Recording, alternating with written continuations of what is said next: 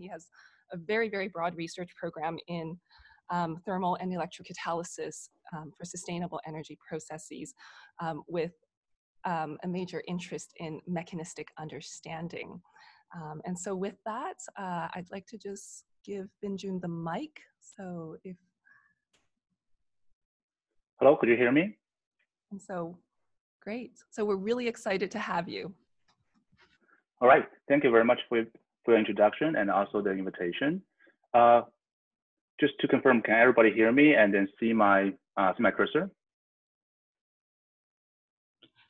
Yes, we can. Yes, we can. And I think, yeah, all the participants can also, yeah. All right, fantastic. So thanks for the introduction and also the invitation, and good afternoon, good morning, and good evening, depending on where you are. And it's an honor and a real pleasure to speak to such a diverse group of, and also people, and also technically sophisticated researchers in electrocatalysis.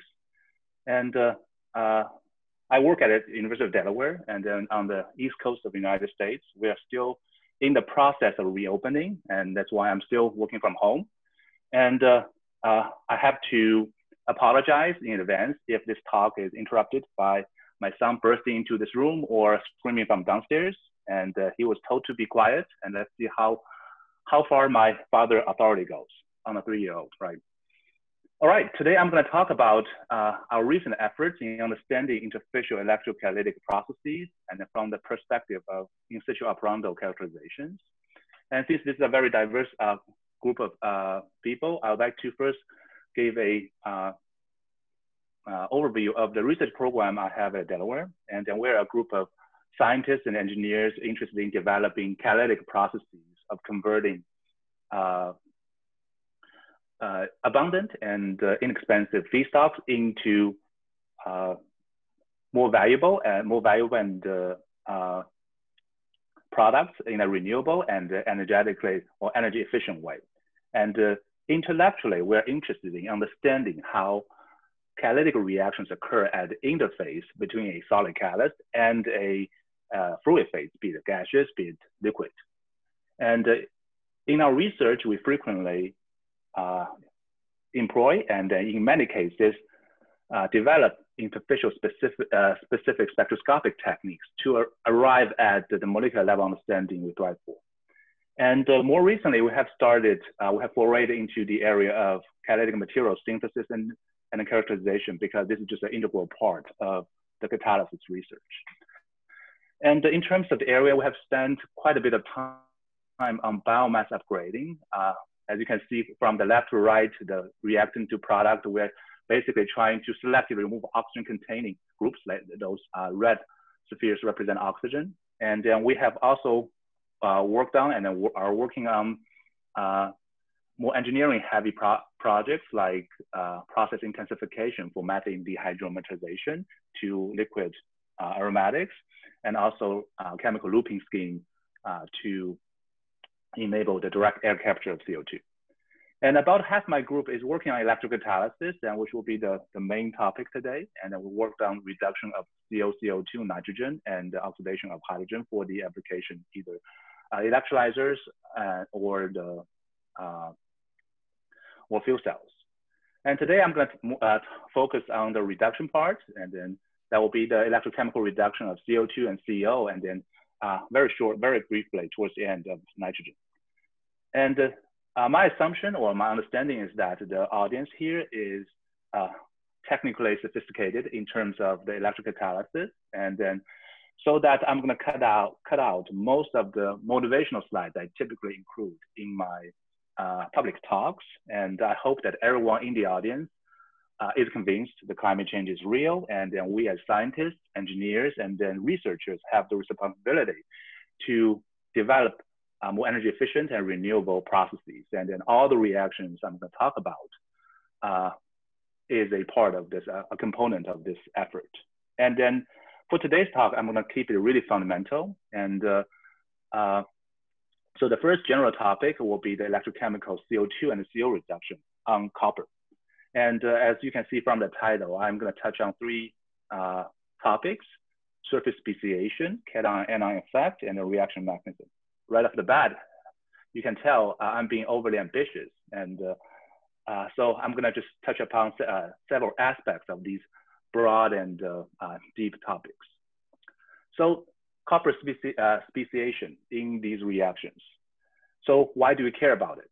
And at the risk of stating the obvious to this audience, that copper is the only monometallic metal surface, metallic surface capable of converting CO2 and CO into valuable multi-carbon products at any appreciable selectivity, and primarily attributable to its kind of unique absorption energy of CO. And copper surface is not just one surface. Copper surface can be prepared by different methods and resulting in quite different performances. And let me give you just one example. So polycrystalline copper, this is the copper that most widely used, and then we can buy those samples readily from vendors like Sigma Aldrich.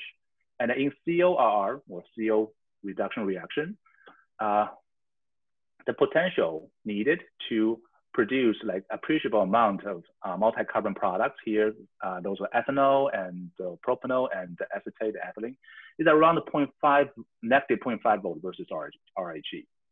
And another type of copper, a very special type of copper, and oxide-derived copper developed by Cannon's group at Stanford University. And in this talk, I refer oxide-derived copper as OD copper. And this type of OD copper has the ability to mediate the same type of reaction or same type of pathway at a much lower over potential or less negative potential. As you can see that ethanol and acetate are produced at negative 0.3 volts. So this 200 millivolts difference is a big deal in electrocatalysis. And the clear question is, what makes OD copper so special? And there are multiple hypotheses already in the literature. So the first is proposed by Cannon's group, and then they attribute the unique reactivity to the grain boundary sites and the strong CO binding sites, which is certainly plausible. And the second is, second school of thought regards OD copper to be nothing more than roughened copper, right? And OD copper, by the way, is basically prepared by the copper surface that has undergone redox cycles. And the third group of thought is that there are certain species, oxygen-containing species, let's say Cu plus or subsurface oxygen. So right off the bat, I consider the second hypothesis to be less likely because the surface roughness or surface area should only impact, let's say, the rate, not, let's say, the onset potential or the product distribution. But that still leaves us at least two very plausible hypotheses, right? So let's take a look at this one first, because this basically is a hypothesis about the surface speciation. So we decided to use the surface enhanced Raman to look at the copper speciation at reaction conditions. This is critical because copper is a metal that's very easily oxidized. For example, if you have a piece of copper that's exposed to the ambient condition at any appreciable duration, you form probably a copper surface native oxide. So that in order to understand the state of copper surface under reaction, we have to subject this copper surface to the reducing conditions. And Raman spectroscopy is one of the ways we can do that. And then here I show you a set of spectra. And this is the cell we use. And then when the sample is placed here, and then it's placed on the microscope. So this in situ Raman typically is conducted in a confocal microscope configuration. And on the left side, this spectra, this is on the electrode of copper foil. This is the copper foil I believe we purchased from Sigma Aldrich. Other than the peak corresponding to the sulfate that is in the electrolyte, we don't see much feature, which is kind of disappointing. And then we realized that although copper itself is able to enable surface enhancement of the Raman signal, we still need the surface roughness. And then one way to get around this challenge is by using a technique developed by Tian's group in Xiamen University, and basically introducing those particles that are surface enhancing. And those particles are gold nanoparticles, which provide the surface enhancement covered by or coated by a layer of silica to make sure they're chemically inert. So this is our image. SEM image. This is copper foil before and after the decoration. As you can see that we have a bunch of those. And the result is quite drastic, right? So with those shyness particles, so this is the shorthand, we see at OCP, the open circuit potential, right off the bat, we see the native oxide of copper foil, as expected. As we go down the potential, we see that there are many peaks, right? And the important take-home message is that there are peaks even at a very low potential, very negative potential, negative 0.8. And so those peaks corresponds to either the oxygen absorbed on copper or a mixed phase of copper oxide and hydroxide, okay? And we also conducted similar experiments on many different copper surfaces, copper micron particles, nanoparticles. I believe these two we purchased directly from Sigma Aldrich, and the chemically deposited copper on silicon. This is important because this is also used for the IR study that I'm going to talk about later. And this is OD copper prepared by the electrochemical oxidation and reduction of the copper. And this slide goes against all the advice I give to my students in terms of presentation, because too many spectra show up at the same time. But here, the message I would like to highlight is that the speciation of all the copper surface we looked at, despite their different morphology, they are very similar, right? And you can take my word for it, and you can take a look at our publication to be sure that all those peaks appear at about the same potential and then about the same speciation, right? And that is either oxygen absorbed on copper or the mixed phase.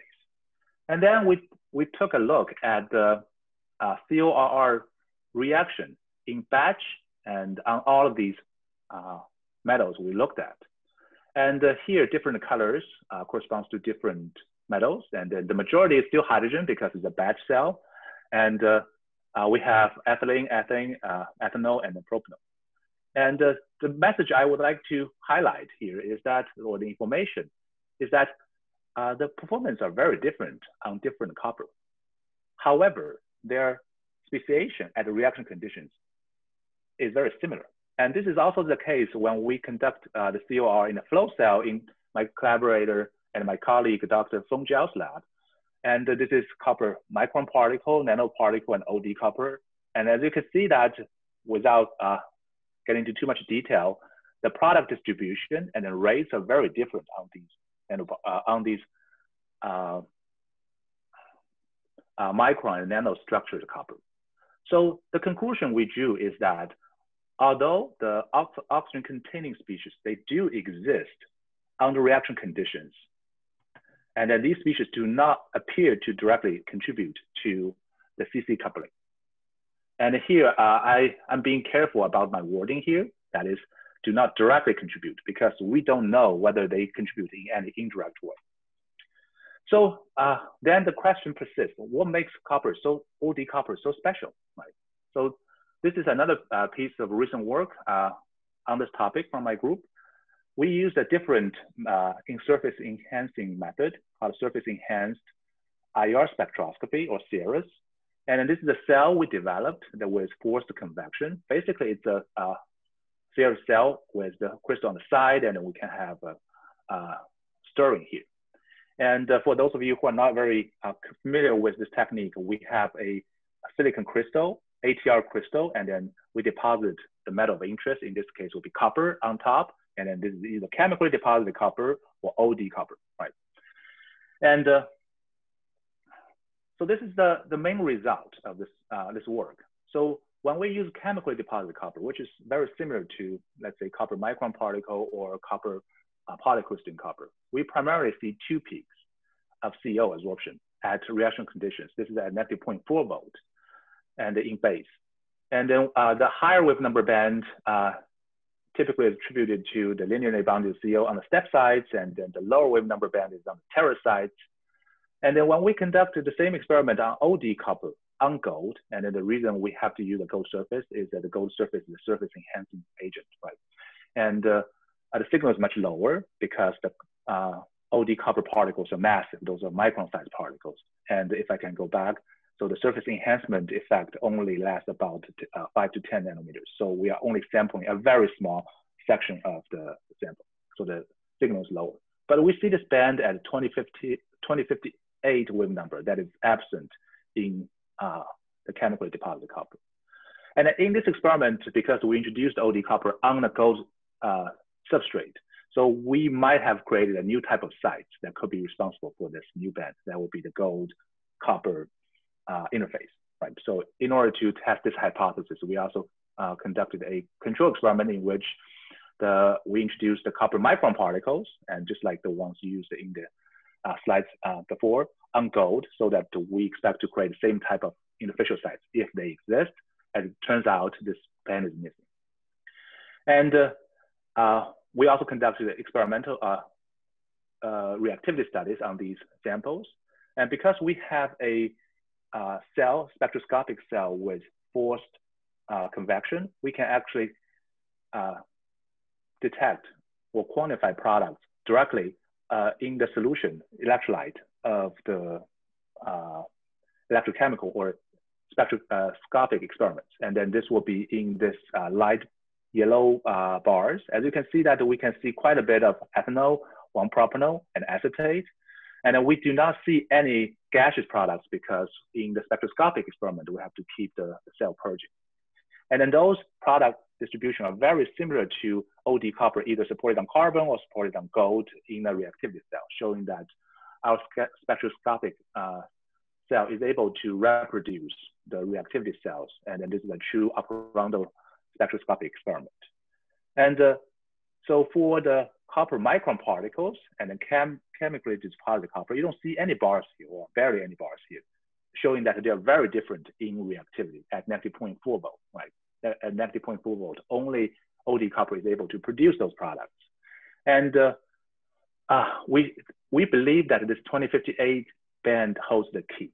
And then we looked into the literature, and then we found that the Horry, the great Horry, more than 20 years ago, did a set of experiments and then showed that 2056 was the wave number of CO absorbed on the surface at a comparable potential. This is -0.39 volt versus RHE. And then what we have is -0.4. As you can see that those numbers are basically indistinguishable. And then we believe that the preferential exposure of the 111 or 111-like facet on copper is likely to cause for distinct activity in the COR. And this is consistent with many experimental and computational study. And here I cite one of Karen's paper with Hao Tian Wang, and then also showing that the copper 100 favors the CC coupling. All right. So here's the first small section, and the take-home message is not all observed species are involved in catalysis, despite the tendency of experimentalists, like the excitement that we observe something, right? And then certainly this was not a message or the hypothesis we had in mind when we started the project. And at the same time, we don't know about the hidden roles of the, let's say, the mixed phase, copper oxide and hydroxide, because what if they exist and then they stabilize at a specific surface morphology and the types of copper sites that enable the COR at lower potential? So this is an open question. And I personally don't believe that the copper, OD copper has a pristine environment of copper 100, right? So it must be, in my mind, a lot of copper 100-like sites. And how do the differences in the microenvironment around those sites impact the activity and the product distribution? I feel like this is still a topic that deserves further investigation. All right, let's move on to the second subtopic, and the cation-anion effect. And then it's just fitting to talk about this topic here because Karen is a leading scholar in this area, and then many of the key hypotheses in this area has been proposed by Karen and then Alex Bell. And then here I cited 2 papers, and then on the cation effect, and then a very important hypothesis that the cation could, the size of the cation or the nature of the cation could impact on the interfacial electrical strength, field strength, and because the size of the cations are different. And another hypothesis put forward by Alex Bell and co-workers hypothesizes that different alkaline metal cations, due to their different properties, can impact on the surface interfacial pKa and the interfacial pH. And in CO2RR, this could boost the concentration of CO2 around the electrode. And anion effect, and in the context of CO2 and CORR, is basically a pH effect, because hydroxide is expected to be, or is proposed to be, the most influential anion. So let's take a look at the anion effect first, because these two are connected. So here, I'm citing another paper Karen's involved. I believe this is a paper from Jaramillo School. And here is a direct quote from this paper. And then the rate determining steps of C2+ pathways are independent of pH on an absolute potential scale, which is basically illustrated here. If we plot, if one plot that are the products from CO2RR, the solid ones, and the CORR, those open ones, together on the absolute potential scale, they kind of overlap extensively, okay? And this is also consistent with our recent experiment, in which we conducted a set of experiments, and this is in collaboration with Qi Lu's group at the Tsinghua University.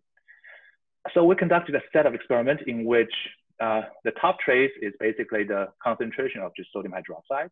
The bottom trace is the same sodium cation concentration, but kept the OH hydroxide concentration 0.1 molar, right? And these experiments were conducted at -0.7 versus volt RHE. As you can see that the blue is clearly higher than red, and then the y-axis is the CORR partial current density. So here it appears that the hydroxide has an impact.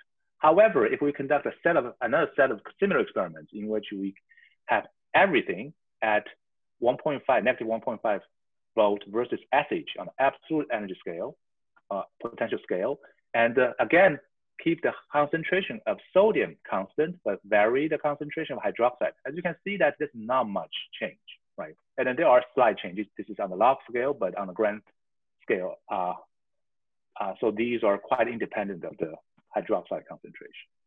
So consistent with the Jaramillo work, the pH effect on the CORR or CO2R could be better understood as a result of the choice of the potential scale. And of course, this insight is informed by the mechanistic understanding that the CC coupling occurs in a pH independent fashion. And in this work, we further investigated the impact of concentration of cations. So here, I would like to focus on all the experiments in red boxes. And basically those are, the first two will be the experiments conducted at the same SHE potential at 0.1 molar sodium hydroxide. And then the second, the red, is 0.1 molar sodium hydroxide plus 0.9 molar of sodium perchlorate. So basically the same pH, but different concentration of cation. So this is dark gray and red. So dark gray and red, ethylene, and acetate, ethanol, and then propanol. You see that the impact of the concentration of cation, or sodium cation in this case, is quite substantial on the product distribution and the rates. And let's compare the second here row and then the last one. So this is 0.1 molar sodium hydroxide. And then the difference between the red and then let's say brown will be the same concentration of sodium, but different concentrations of hydroxide. So this is red and brown, red and brown. And you can see that they are much closer. So that we reach the conclusion that the formation rates increases by the sodium concentration, not as much impacted by the hydroxide, okay? And then now I'd like to introduce a technical concept, or that is Stark tuning rate. Stark tuning rate is basically, well, Stark tuning effect is basically in the vibrational spectroscopy, and which corresponds to the dipole moment in this case, in the IR experiment. And then the peak position changes the potential because the interfacial electric field strength changes as we change the potential. And here is illustrated here, the CO absorption band on copper at different potentials. So those are the potentials. And the Stark tuning rate is basically defined as the peak shift divided by the potential shift in the unit of wave number per volt. And Stark tuning rate is an experimental measure of the interfacial field strength, in the sense that how fast the peak shifts. And here, when we conducted the set experiment, we assume, or at least we hypothesize, that as we introduce higher concentration of cations, and then the interfacial electric field strength must increase so that it impacts the rate of reaction. To our surprise, when we conducted a set of experiments, and the first is in 0.1 molar hydroxide, sodium hydroxide. The second is 0.1 molar sodium hydroxide plus 0.4 molar sodium perchlorate and 0.9 molar, basically the same pH, but different concentrations of sodium. The Stark tuning rates are very similar, from 30 to 33. And I'm not willing to say that these are different. And as a matter of fact, the first has the higher Stark tuning rate. If we can resolve like several one volume number per volt, which I don't think so. So let's say that these are the same, which means that the cation concentration impacts COR without significantly changing the interfacial field strength, which kind of goes against the field strength hypothesis. However, I would say that this is not something that's, this conclusion cannot be made at this point, because another experiment we did is that we drastically changed the nature or identity of the cations. In this case, we started with 1 molar sodium hydroxide, and then by introducing higher and higher concentration of the Crown ether. Crown ether, so this is a concept of the host gas chemistry, that Crown ether is very effective in chelating a specific type of cations. In this case, the 15 Crown 5 is very selective for sodium cations. And basically, you see that when we introduce 0.1, 0.5, and then 1 molar Crown ether, we basically change a different fraction or increasing fraction of sodium into the chelated sodium. And this is the reactivity results. So this is the white dots are the COR partial current density. It goes down by quite a bit. I would say that maybe by more than a factor of 3. And then also the selectivity towards the COR product, those colored bars, also goes down. The selectivity also shifts to HER, right? And conceptually here, in the schematically, what we have done is that without the chelation or the crown, so the sodium cation, those like blue spheres, are hydrated, right? And then they have hydration shells, and then they're sitting some distance away from the surface, which is covered by CO, schematically shown here. So, and because the size is relatively small, so that the electric field strength is stronger. And as they become more and more chelated, and the Crown ether is much bigger than hydration shell, so that they have to, the cation, the bulky cation has to stay a bit further away from the surface, so that the electric field strength should be lower, right? And this is exactly what we observed. And then when we conducted the experiments, like determining the Stark tuning rate of this and this case, it decreases from without Crown 33 to with Crown 24 wave number per volt. Shows that a weakening interfacial field strength could be correlated with the reactivity study. And another interesting result we had is that, so in this set of reactivity studies, on the left, we have 0.5 molar sodium hydroxide. On the right, we have 0.5 molar sodium hydroxide plus 0.5 molar chelated sodium hydroxide. And as you can see that we still have much lower, maybe suppressed by a factor 2 in terms of the COR activity, and then the selectivity towards COR also goes down, showing that the same concentration of sodium cation, free sodium cation, is not a guarantee that the reactivity will be the same. And then it seems like a different type of, the presence of different kind of cation is competing in terms of influencing the surface reactivity. Okay, so this is a small summary. The pH effect on the CO2R or COR can be resolved via the mechanistic insight that the limiting step in CC coupling is pH independent. And two open questions are there both a electric field dependent or electric field component and a non-electric field component in the cation effect on the interfacial electrocatalytic processes. And how do different cations compete in interacting with electrode surface? And then what are the kind of guidelines in understanding or in predicting the competition processes? Okay, so let's switch gears a bit and move on to the third subtopic on the COR. And this will be the reaction mechanism. And here I'm going to show you the same plots I showed you before. As I consider that these, this message is key to understanding many of the CC coupling processes. However, not as much research is devoted on the CC coupling beyond C2 products. Let's say that the most commonly detected C3 product is 1-propanol. How does that work?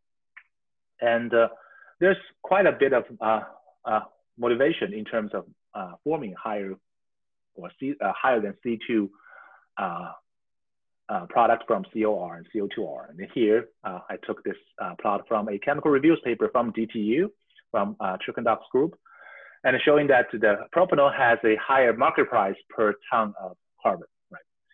And when we go through the literature, that very few work is dedicated to the mechanistic understanding of that. And then this is one of the few we found from Alex Bell's group, and then in which they use the differential electrochemical mass spectrometry, a technique very sensitive to the reactive intermediates at low concentration. They identified acetaldehyde, and then they proposed that acetaldehyde is the intermediate to the N-propanol. And we consider that this is a very strong indication, but it is not a foolproof piece of evidence showing that acetaldehyde is indeed an intermediate, because just because something exists doesn't mean that it has an impact, just like the oxygen-containing species in the first part of the talk. So we decided to test this hypothesis, right? And then in this case, we're only using reactivity studies, and by introducing acetaldehyde into the reactivity cell. And as another paper by Chukendorf's group shows that the chemistry of acetaldehyde in alkaline conditions is quite complex.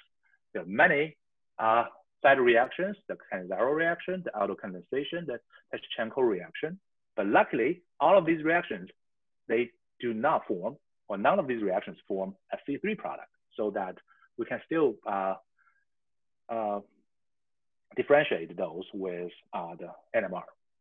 And then, so for the rest part of this, this segment, we're just having a lot of fun or a lot of nightmares, depending on your perspective, with NMR.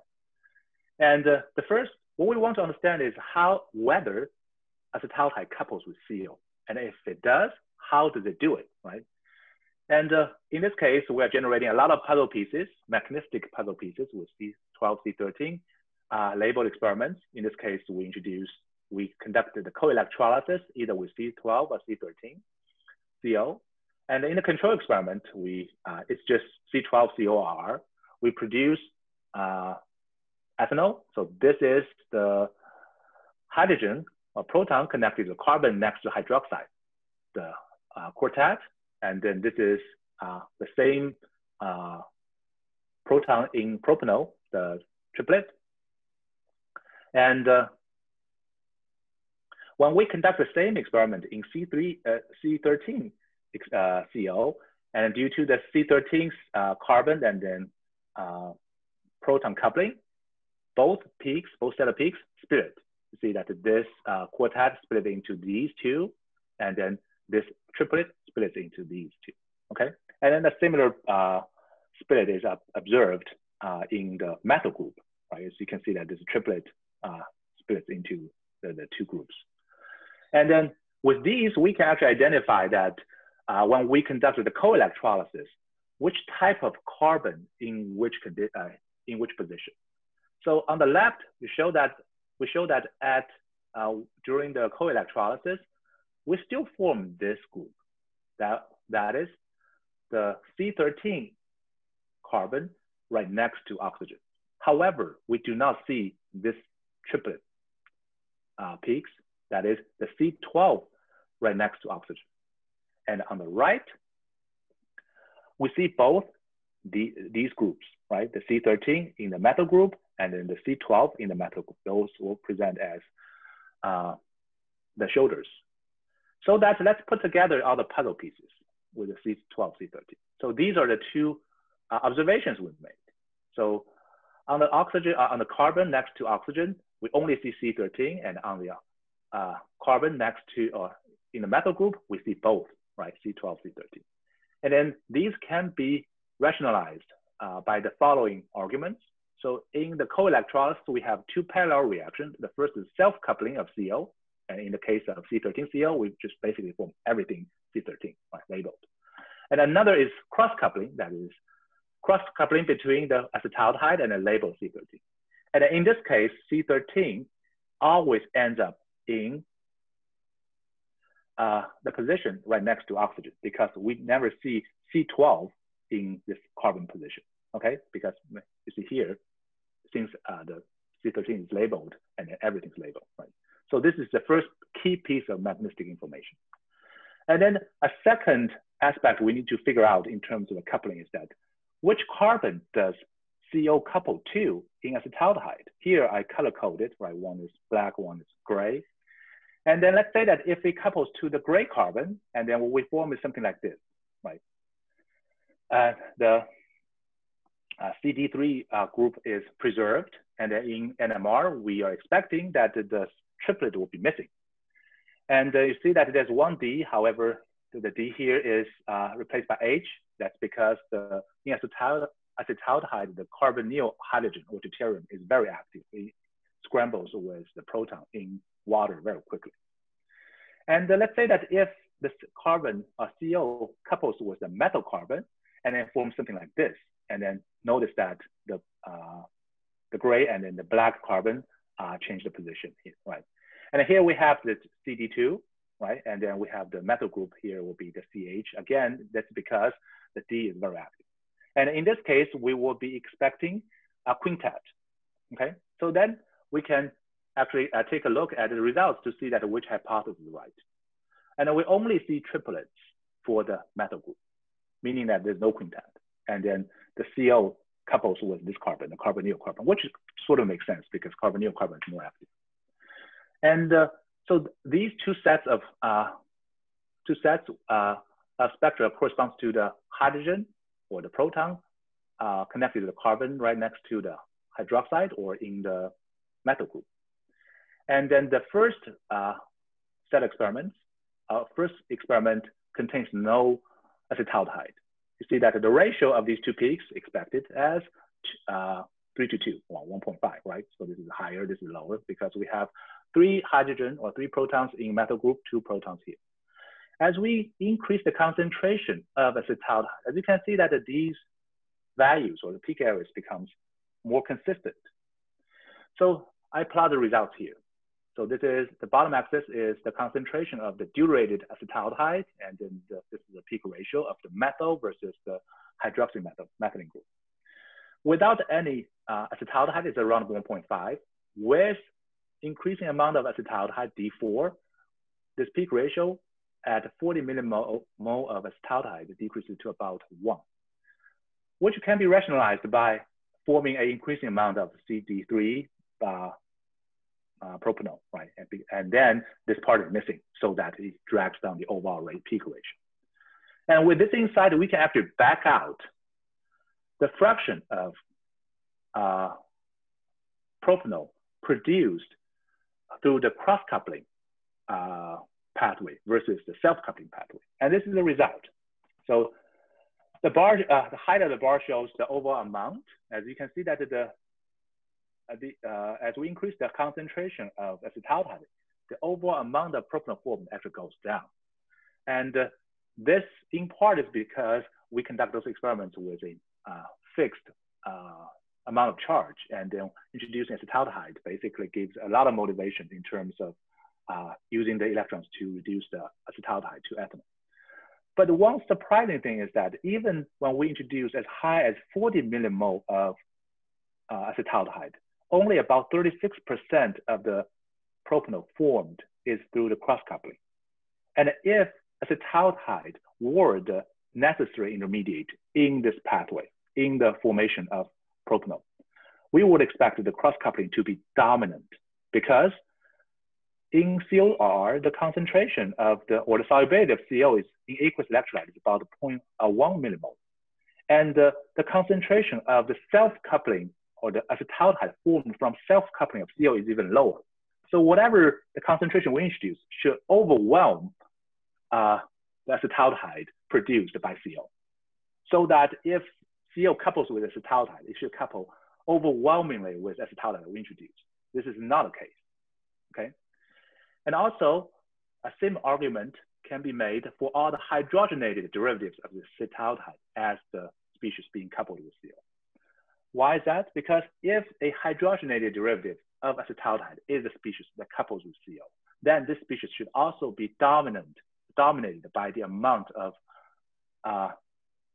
acetaldehyde we introduce, because we introduce more acetaldehyde and then more of those hydrogenated species will be from what we introduce rather than produced on the surface, right? So this is not the case. So based on these arguments, we propose that this methyl carbonyl is the intermediate that couples with CO for the reason that it is a dehydrogenated derivative. That is, when the acetaldehyde dissociated and absorbed on the surface, it forms this. And as you can see that the acetaldehyde and the methyl carbonyl loses one hydrogen. So this is a dehydrogenation reaction and a reducing condition, which is thermodynamically not favorable. And then this could explain why this pathway is not favored. And do we have concrete proof that this is exactly the structure? No, we don't. But we do believe that this is the most likely intermediate. So this is the a summary of this part. The coupling between CO and an acetaldehyde is not a major pathway in the production of 1-propanol. And the acetaldehyde does not directly participate in CC coupling. However, its dehydrogenated intermediate could. And then we still don't know what is the structure of the intermediate that directly couples with CO. All right, so let's switch gears. And then this part, I promise, will be relatively short. And then electrochemical reduction of nitrogen. So this is a interesting and a sort of controversial field or topic. So the overall motivation for electrochemical nitrogen reduction for ammonia production is to replace the energy and the carbon intensive Haber-Bosch process, and then with something that's green and then distributed like the ENR. And it's interesting that depending on which paper you read, you could leave with the impression that the ENR has been solved. We have very active and selective catalyst, or this field is totally doomed and there's no hope at all. And for the rest of 5 minutes, I'm certainly not gonna wade into this controversy, and I'm gonna keep it really fundamental and in terms of the catalysis research. So I would like to first mention that we discovered that the transition metal nitrides are reasonably active and selective for this reaction. And then we looked at chromium nitride and vanadium nitride. And then here I show the results of vanadium nitride, and we conduct all the reactivity studies in the membrane electrode assembly configuration, which boosts the rate of production. As you can see that we can basically produce about 3 times 10 to minus 10 mole per second per square centimeter of ammonia, which is not a lot, but it's something. And then the Faraday efficiency is around the 5 to 6%. I'm in no way claiming that this is one of the best, because it is not based on the published literature. And but we did do a quite extended stability test, because we use MEA, it's a bit easier. And then we can sustain a decent steady state activity for more than 100 hours. And then there is quite a steep deactivation in the initial 4 hours by a factor of 3 of both the reactivity and then Faraday efficiency.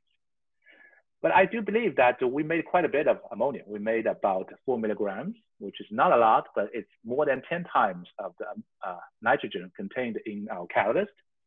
And I haven't been keeping up to date with all the current NMR literature, but I believe this is still one of the highest absolute amount of ammonia made in this in ENR. We also did the now obligatory, the nitrogen 15 experiment, and we show that on vanadium nitride, and we both form nitrogen 15 and 14 ammonium, right? And through in situ XAS experiment, we identified the pre-edge band of the vanadium edge corresponding to the oxynitride, and then this goes down with the reactivity, and then we identify this as active phase. So all of these are set up for the interesting part I'm going to talk about in the next few slides. So we want to understand how to determine the density of active sites before and then after initial activation, and how to obtain reliable turnover frequencies for the initial and the steady state active site. So turnover frequency is a concept ingrained in the thermocatalysis, but it is relatively foreign in electrocatalysis. And then this is the only way, or maybe the best way, to really assess the intrinsic activity of a active site. So we would like to give it a try on this system. So we decided to make the NMR experiments with 14 and 15 ammonium more quantitative. As a matter of fact, we can do that. And then the idea is that when we have vanadium nitride nanoparticles, right, and then only surface nitrogen atoms are accessible and can be active sites. And because we know that the surface nitrogen participates in the reaction in the Mars-Van-Krevelen mechanism, and if we conduct the reaction under nitrogen 15 atmosphere for long enough, we can exchange all the active nitrogen 14 with nitrogen 15. And in this experiment, we made sure that we conduct experiments long enough that there's no more nitrogen 14 ammonium produced, meaning that all the surface active nitrogen 14 has been exchanged. Then the amount of nitrogen 14 ammonium produced is basically the amount of active sites we have, the total amount of active sites. And this is T, defined as T. And then from the result I showed you before, that this catalyst does deactivate, which means that among the initial active sites, only a fraction remains active at a steady state. Then how do we determine the density of that? We did that by basically running the same thing, but in nitrogen 14. In this case, only the steady state active site is able to exchange with nitrogen 14. And then by determining the amount of nitrogen 15 ammonium produced, we basically know this fraction. And as it turns out, it's about a quarter, okay? And then here, we also make sure that we conduct experiments long enough, there's no more nitrogen 15 ammonium being produced after 24 hours. And then we define this as the SS, that is the steady state, right? And in order to make sure that our math makes sense or quantification makes sense, and then we did a consistency check, meaning that we electrochemically dissolved everything. And then we can determine the amount of nitrogen 15 here, right? This fraction, nitrogen 15, is belongs to those sites that are initially active and then deactivated, right? So this is defined as DA. And then this equation, this equality holds within plus minus 15%, which I'm pretty happy about, given how much peak deconvolution we have to do, okay? So this method works, and then with this, we can determine the initial and the steady state turnover frequency. They are surprisingly similar, showing that it's not a very special group of sites that are active at a steady state. So the take-home message here is that the density of the initial and then steady state active sites can be determined by the ion isotopic exchange. And the open question is how to predict which type of surface nitrogen are active and stable, because from the TOF, they are very similar. And you have probably noticed that in my talk, each section I posted or I included some open questions. And in a sense, those are calls for help from an experimentalist, right? Because a lot of those questions are very difficult to address experimentally. And this leads me to the slide. I hope I can find some sympathetic ears in this audience, that as an author, as a reviewer of papers and proposals, and as an editor, I witnessed in the recent years a huge proliferation of publications with both experimental and computational results. However, personally, I don't believe this is an indication that close integration of theory and experiment is the case. And in my mind, that the integrated experimental and computational efforts are most effective when the materials used in experimental study and the model systems used in computation study are at least correlated, and then with some good justification. And then also each side provide verifiable predictions and interpretations. All right. So with this, I'd like to acknowledge all the people who are involved in this work, and I have posted a picture in the slides as I went through the different topics. And also, I would like to highlight or give a shout out to all the collaborators: Professor Jinguang Chen, my colleague Feng Jiao, Yu Xuan Yan, and our dean Levi Thompson, and also in the CO2R work, we collaborated extensively with Professor Qi Lu at the Tsinghua University. And then the major funding comes from the NSF, and then the NLR work is supported by the Department of Energy. And with this, I'd like to thank you for your attention, and I'll be happy to address any questions you have. Thank you. So thank you very much, Bingjun, for that wonderful talk. I'd like to keep you for myself. However, we already have, I think, 7 questions, so we will just take them in order for the next, okay. I guess, 20. So should I need to wow. find Zoom. Okay, but actually we could read the questions to you, perhaps? Okay. Yeah. So the first question. Am I, so could you tell me whether I'm still sharing slides? I couldn't see. You are no longer sharing slides, it appears. Okay. Yeah, but I think if you want to bring something back up, you can. Yeah. So let's start from the first. I actually didn't stop sharing. So oh, it says end of slideshow, click to exit. So you can actually turn back, I believe. Okay. Oh, there you go. So now we see it. Okay. So the first question, from Gong Zhang, what is the valence state of copper when copper oxygen exists? Mm-hmm. And then what are the sources from water or hydroxide? Very, very interesting question. And then I have to say that my honest answer is I don't know. And this is because the technique, the surface enhanced Raman, is not a quantitative technique. So we cannot get information of, let's say, surface coverage of oxygen and then hydroxy species. So these could be everywhere on the surface, or these could be a small fraction that happens to be enhanced by the shyness particles. So we honestly do not know the average oxidation state. Mm-hmm. But the one thing I can say with some confidence is that in the surface enhanced IR study, those bands are reasonably close to the metallic copper, like conducted under UHV ultra high vacuum conditions. Those should be mostly metallic, so that the CO absorbs mostly on the metallic copper sites. But at the same time, we don't know whether the CO that's being consumed in, let's say, CC coupling or other chemistry, whether they absorb on, let's say, the oxide or the oxidized sites and then just leave the surface so quickly that our spectroscopy couldn't capture. Mm-hmm. So it's a disappointing answer, but this is an honest one. Yes, and yeah. Great. So let's move on to Philippe Sauté, who has asked, oxide-derived copper also has a different selectivity, more ethanol, less ethylene, and do you know why? Well, this audience is sharp, and I have to say that I don't know why, and actually this is one of the open questions I included here. So in our work, we prepared oxide-derived copper by the thermal redox cycles and electrochemical redox cycles. And they do show slight difference in reactivity.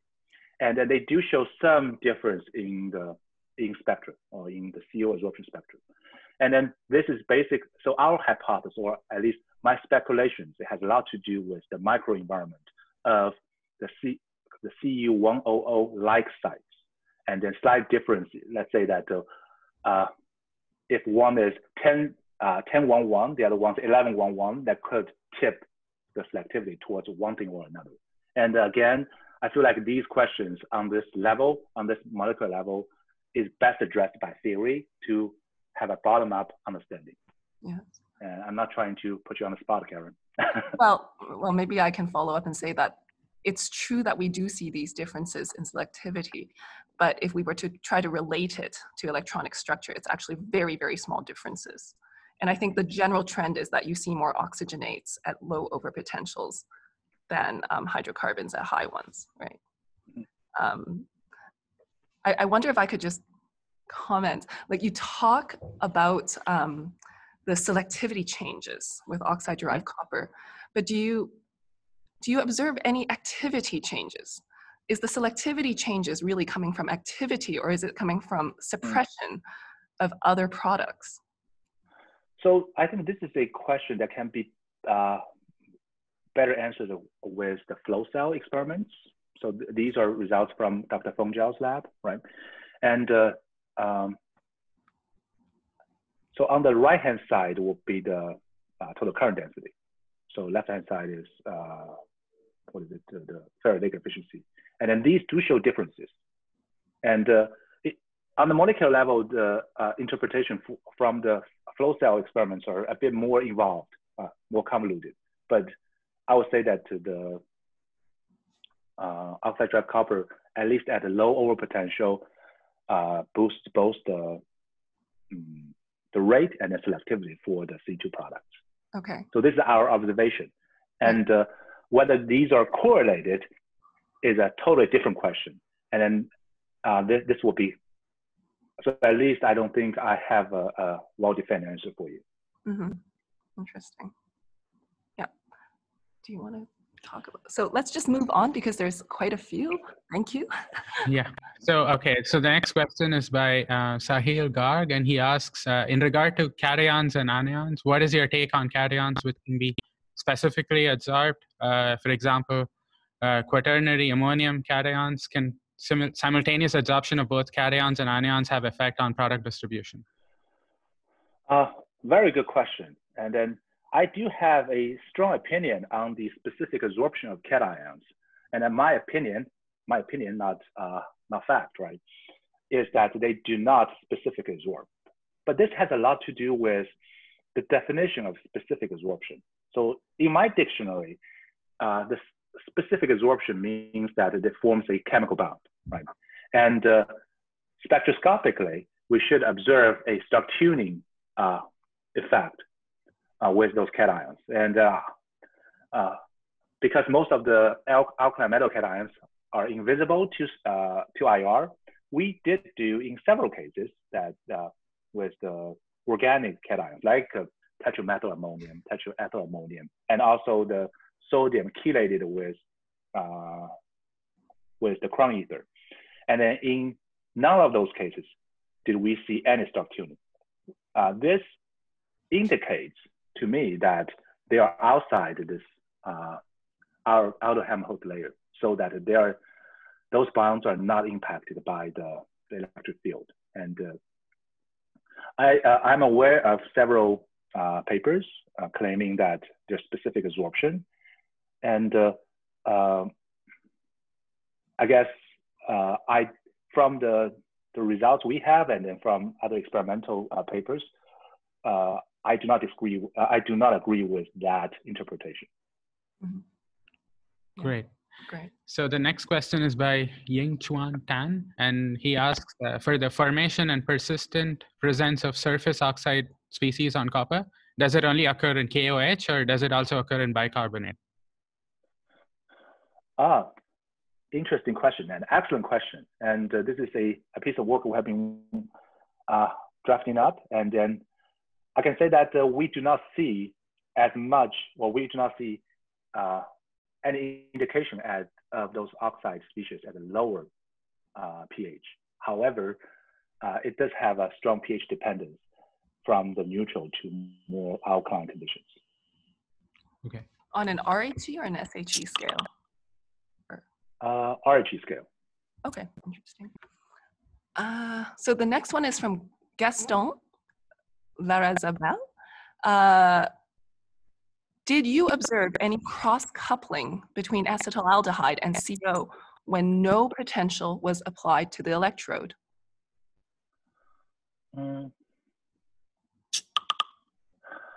I don't think so. And we did the control experiment, and I don't think we saw any C3 products. And this is one of the controls we did.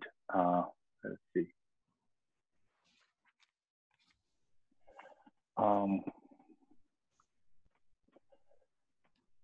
I believe this is a control we did, and we did not see much or any C3 product.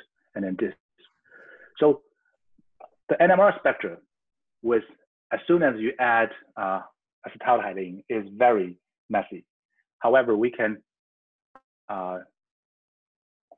actually identify the propanol quite easily. And then this is a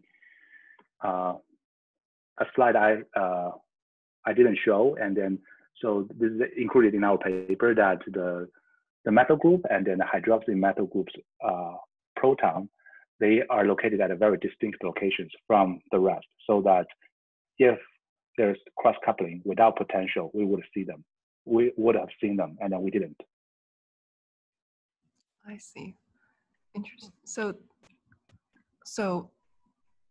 I guess I will ask that perhaps we don't have time for any more extra questions because it's already, well, anyway, we were going to end at 4:45. So we only have 7 minutes. So let's move on.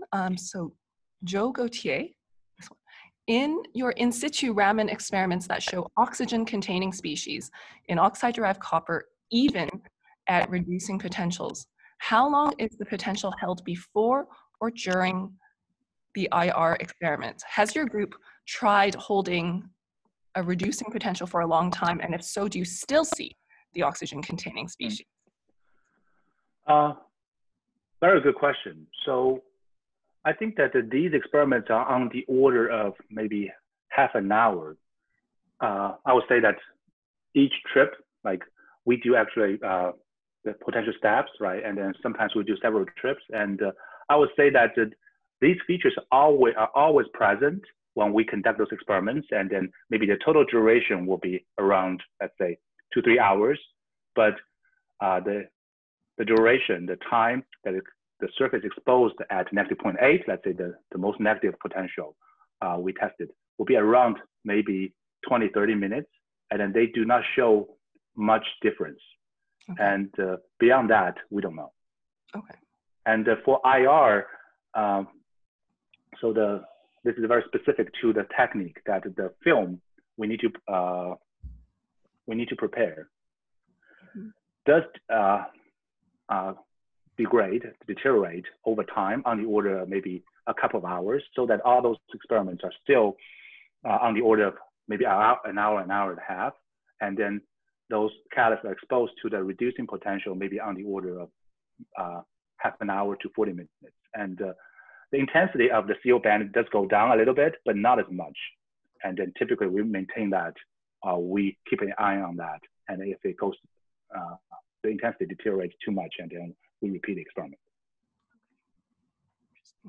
So then next. Henrik Heenan asks, could you maybe elaborate a bit on the reasons for discarding surface roughness as being responsible for different CO2 RR product distributions? Okay. So as I mentioned, that the surface roughness argument is basically the after redox cycle, we have higher surface area or surface roughness. And then at least I consider that the surface roughness should, or the higher surface area should increase the rate, but not the onset potential, right? And let's say that if we have a less rough surface, and then I can put a lot more catalyst in, and so that we can boost the total surface area to the same as, let's say, a rougher surface. And if the surface roughness is the only factor, or the surface area is the only factor, then we should be able to reproduce everything, right, by increasing the catalyst loading. And this is not the case what we observed, because we observed the formation of the Situ product at a very much lower oral potential on OD copper versus other type of copper, regardless how much catalyst we put it in. So this is my primary argument. If there's a specific thing, a question you want me to address, and then I'm happy to discuss. If I may try to interpret Hendrik's question, Hendrik's is from DTU. I think we have tried plotting the oxide-derived data normalized to ECSA. And when we compare it to whatever polycrystalline data, it doesn't look like the intrinsic activity towards Situ is particularly different. So is it maybe by 1 order of magnitude, maybe maximum. It could be that other fabrication methods give different results. Right. So I cannot comment on that in the sense that so OD copper also comes in many different varieties, right? And yes. At least from what we have tested, that we can increase the amount of, let's say, polycrystalline copper. And let's say the OD copper has a roughness factor of 10. We can increase the surface area of the polycrystalline copper by a factor of 10. And then at the same potential, we do not see anything, right? So, and let me go to the IR results here. So I would say that this is more beyond a factor of 10 here. So for the chemically deposited copper, we basically see nothing, and the NMR is below the detection limit. While for the OD copper, there are it's quite a bit. And let me go back to show you that the chemically deposited copper is not smooth in a sense, because we also need the surface roughness to generate the surface enhancement effect. And then, of course, the OD copper is rougher, right? And then because of the redox cycle. So at least from what we have seen, OD copper, the reactivity of OD copper and the chemically deposited copper are qualitatively different. Yes, for sure there's a selectivity difference, yeah. And perhaps an enhancement in turnover frequency as well. Okay, thank you. Do you want to read a question? Yeah, okay. Can you study CO2 reduction on copper or oxide-derived copper operando with high energy resolution fluorescence detection XANEs for mechanistic studies? So we haven't done that, but I have read papers on that, and especially on the speciation aspect. So because a lot of the X-ray studies, so in my mind, so in my interpretation is that it samples everything, right? It doesn't really sample just the surface. And then let's say that if the oxygen-containing species is the concentration or the density is relatively low, then it could be overwhelmed, right? But other than that, it does provide a lot of information that the IR and the Raman couldn't. So I would say that the answer to this question is definitely yes, but there will be some caveats. And because I haven't done those experiments with CO2R, so I wouldn't have known them, all the caveats. Yeah. Okay. Maybe just one more question. Yeah. So from Matthew Meyer, what might be the implication of the observed cation or anion effects when working in flow cells, namely gas diffusion electrodes, especially cells without liquid catholytes? Will the insights be transferable? I believe so. And then, so in Sargent's work, when they use 10 molar sodium hydroxide or potassium hydroxide, I don't remember, and then they do see much enhanced reactivity, right? And in our work, we only investigated the concentration of hydroxide from 0.1 molar to 1 molar, right? We don't see much change. And then we infer that maybe higher concentration of hydroxide wouldn't really change that much either. But the cation concentration does have an impact. And then based on Sargent's results, I believe that as we increase the ionic strength or the concentration of cations, it could have an impact. And I believe that many groups have shown that as they increase the concentration of the electrolyte in the flow cells, they do see a positive impact. So based on what I know, I would say that the answer to this question is yes. Great. So I think with that, I apologize, we can't take all the questions that have been asked. Thank you so much, Bingjun, for taking the time to do this for us. That was super enlightening, and I hope that when we next meet, we can discuss some more. So we will be in touch with you to make some meaningful theoretical experimental works. So. All right, fantastic. Thanks for the opportunity, and thanks for all the questions. Yeah, thank you. Take care. Bye-bye. Bye.